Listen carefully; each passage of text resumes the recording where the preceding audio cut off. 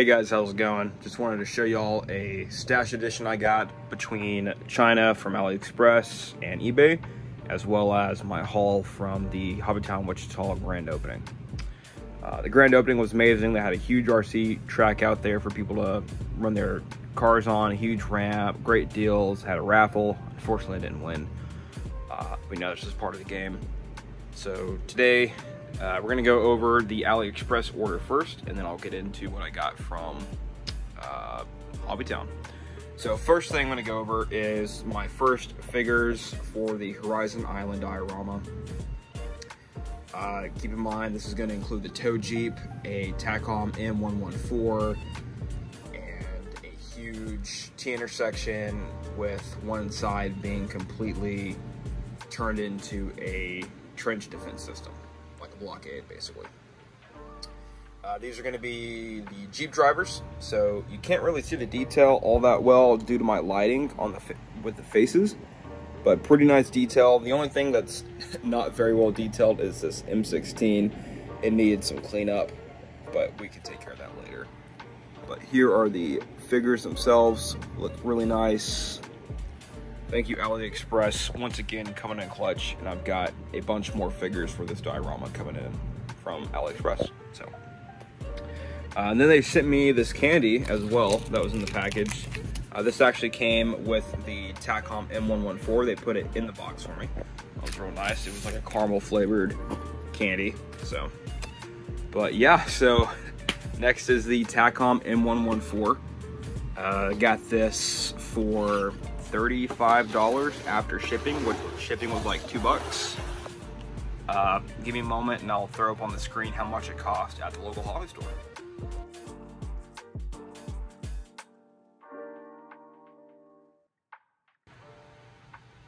So yeah, as you see, quite a price difference.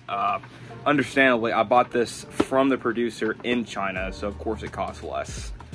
And it's all here, right? Everything's in it. I just took about 2 weeks to get here. So really nice stuff. It's got of course, the Tacom booklet with markings, photo etch, and some, looks like that's supposed to be the tow cable right there, that brass piece. Lots of clear parts to mess with. And then my favorite kind of tracks are the length and link tracks, or link and length, however the hell you say it.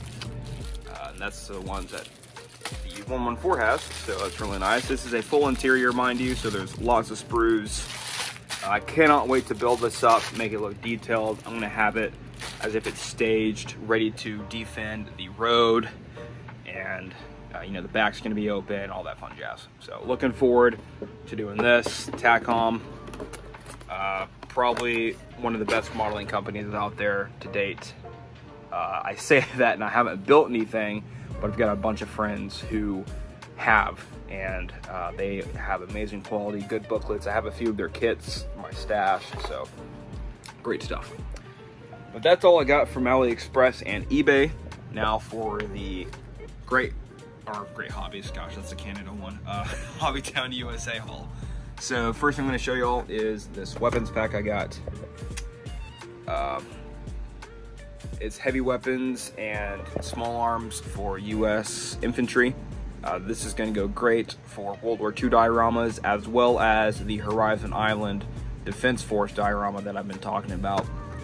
I'm going to use a couple of these for it. It's got flamethrowers, gas masks, small arms, handguns, all sorts of fun stuff. So looking forward to putting these together. Then, not from HobbyTown USA, but from Half Price Books, I got this Wehrmacht Panzer Division 39-45 book. It talks about self-propelled guns, tanks, half-tracks, and armored fighting vehicles. Really nice, really sweet little book. Got a really great deal on it. And yeah, talks about, you know, the units themselves, how they're organized, the specs of all the vehicles, some really good reference art in here as well for like camo schemes. So that's really neat. It'd be a great book for references. Next up on the list is the Tamiya Late War Tiger 1. I got this because I want a late war tiger with Zimmermitt. Now, unfortunately, this does not have the Zimmermitt molded into it. I asked one of the workers there at the store, and he said he thought it did, but unfortunately it does not. However, it comes with instructions on how to make your own Zimmermitt with, you guessed it, Tamiya putty. I've never used Tamiya putty. I've heard it's amazing, so it's going to be interesting to do. Kit has Heartland interior, which is a given for a kit from 1989. You know, it has a couple seats for the figures, but that's about it. I got some putty to go with it. This has the individual track links. That's going to be fun. I'm not sure exactly. They have a couple different markings in here. The marking sheet isn't laid out that well. So I might have to do some Google research, but they got some really good reference art on the front and the sides. So we'll see what I come up with. Definitely be late war. I'm wanting to do Western Front. And I'm pretty sure this 308 was from the 101st Heavy Tank Battalion. I might be wrong there. Well, I'll do my research. But looking forward to doing this, and I'll make it historically accurate, unlike my last Tiger. Last, but certainly not least, is the Tamiya M26 Pershing. If you know me, the Pershing is my favorite tank. I've been wanting one for a long time. I wanted to get the Dragon Pershing that came with the US anti-tank team, but unfortunately, you know, locally it's not here, and I haven't been able to find it online very well. A friend of mine showed me some on eBay, but some of them were pretty damn expensive. So, gonna go with this for now. I am going to replace the barrel and the 50 caliber, and then get some resin stowage and make some tarps out of like putty and whatnot, or plaster, whatever the hell. And then I would like to get new tracks for it also. If there's any like length and link tracks I can get for this, that would be amazing, because those are my favorite tracks. I was gonna do Eagle 7 from Spearhead. Sorry about that. The wife had a question about grocery shopping. So, anyways, sorry about that technical difficulty. I got a phone call. So, as I was saying, the Eagle 7 from Spearhead. If you've read the book, you know what I'm talking about. Clarence, the tank duel at Cologne. I wanted to do the Eagle 7 Pershing, you know, before that engagement. However, they don't have the markings in here for it, and I'm already buying a lot of aftermarket for this kit, and I can get some cheap decals that are good for my buddy.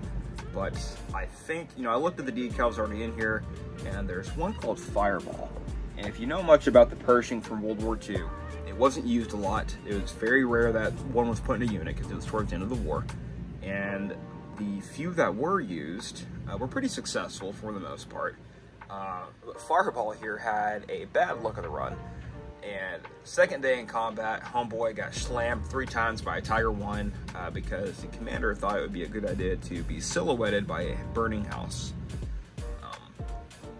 Yeah, so the first round went into the coax machine gun, killing the gunner and loader instantly. The second round hit the muzzle brake, broke that. And the third round bounced off the commander's cupola and took off the top hatch, because the hatch was open. So, however, you know, that was the second day of combat.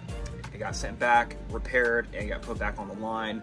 So my thought process, or what I'm thinking about doing, I'm gonna do Fireball, but after it got repaired. I'm gonna do some research, make sure, you know, it still actually saw combat, and see if I can get some pictures afterwards. But yeah, that's kind of what I'd like to do. Late war Pershing, we'll see.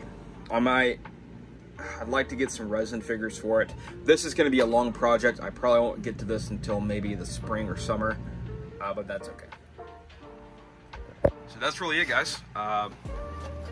You know, at the end of this, I'll show you guys a picture of Fireball with the broken everything, basically. But lots of stuff coming in. Unfortunately, can't do much building. However, you know, that being said, I am working on the B-Wing right now. I got it built up, prime black, and then right now I'm currently using the spray can. and painting it white.